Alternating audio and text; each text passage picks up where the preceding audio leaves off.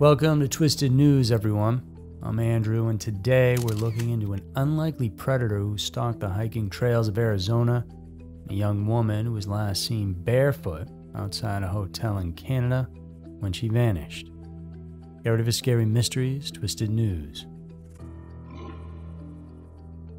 Number 1. The Predator of Butte Trail. In the cool, early morning hours of June 13, 1987, Prescott, Arizona's Butte Trail echoed with a chilling scream that ran across the Arizona desert. That scream belonged to 23-year-old college student Kathy Sposito, a name that would soon become synonymous with one of Prescott's most haunting mysteries. Kathy that day had embarked on a solitary hike along that trail, a path popular among locals and tourists alike. The natural beauty of the place in close proximity to downtown Prescott made it an emblem of serenity and safety, where joggers and hikers would breathe in the crisp air and admire the vastness of the landscape. So, no one was expecting that on this day, such a serene location would turn into a site of horror. Other hikers would recount hearing her harrowing cries for help, but by the time they managed to locate the source, it was too late. Kathy's life had been brutally taken. She'd been bludgeoned with a rock and a wrench, suffered a gunshot wound to her eye, and finally was stabbed fatally in the head. This was no random act of violence. It looked like the dark design of a predator who went out intending to commit the act and looking to experiment with different tools. The brutal nature of the murder was a shock to those in Prescott and Yavapai County. Butte Trail, once considered a haven of peace, became a crime scene and a reminder of the fragility of life. Now this case sort of fizzled out, but a few years later, some actions from a young man who was 16 at the time of Kathy's murder started getting on investigators' radar. His name was Brian Scott Bennett. Originally from Calvin, Kentucky, he was a junior at Prescott High School in '87. Having spent only 18 months in the town, Bennett's transient nature sort of kept him under the radar. But the seemingly ordinary teen held deep, dark secrets. In 1990, he was accused of sexual assault on none other than Butte Trail, as well as an attempted sexual assault at a house party shortly after.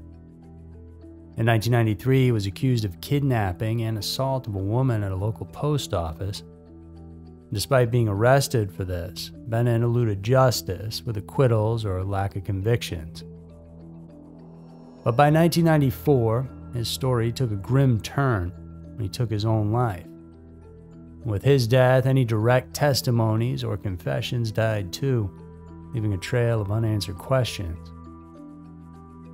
It wasn't until 2017, 3 decades after Kathy's murder, that advanced DNA technology delivered a breakthrough.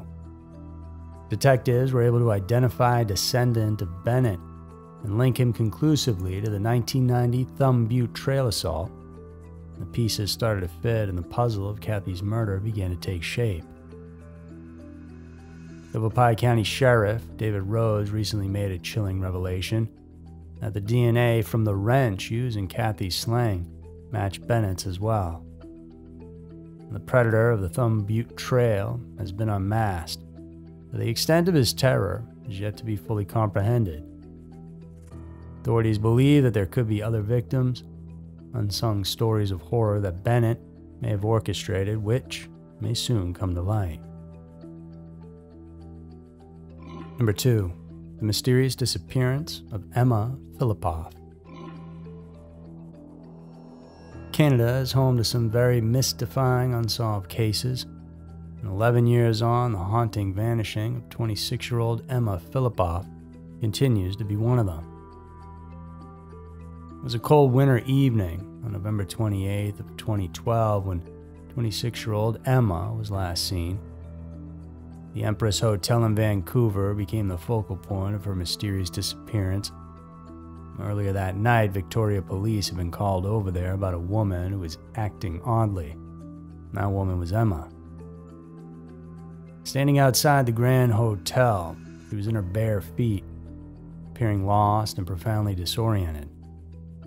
Officers who responded to the call engaged in a 45-minute conversation with her, only to conclude she wasn't a threat to herself or anyone else, and she was eventually allowed to leave.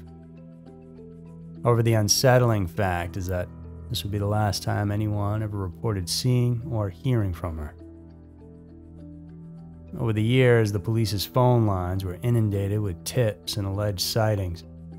Some people said they saw her walking the streets that night. Others said she was planning to move back home to Ottawa, so maybe that's where she was.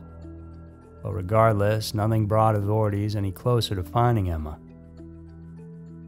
The most promising lead arrived in 2018, though, when a man named William broke his 6-year silence and claimed to have given Emma a ride almost 70 miles from the Empress Hotel on the very next morning after the cops had talked with her. Williams's delayed confession was due to his fear of implication. Despite this seemingly solid lead, an exhaustive 3-day search with cadaver dogs in the areas he mentioned yielded nothing. Shelley Fillipoff, Emma's mother, described her anguish over her daughter's extended disappearance.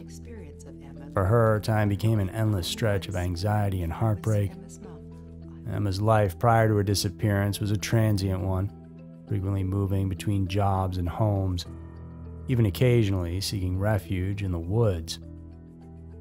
But she was smart and a good person, so not knowing what happened to her had to be torture. The month before her disappearance, Emma herself had hinted at a possible return home during a conversation with her mother. On the fateful day Emma went missing, against advice, Shelley arrived in Vancouver. Her worst fears were confirmed when she realized her daughter wasn't at the woman's shelter where she claimed to have been staying. And with the passage of time, the mystery only deepens.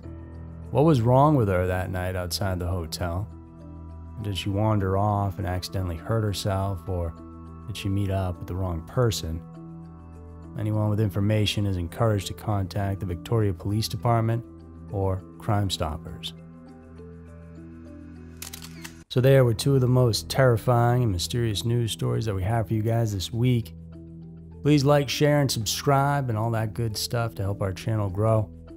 Remember, you can always listen to these over on our Scary Mysteries podcast channel. Thank you guys so much for tuning in. I'll see you soon.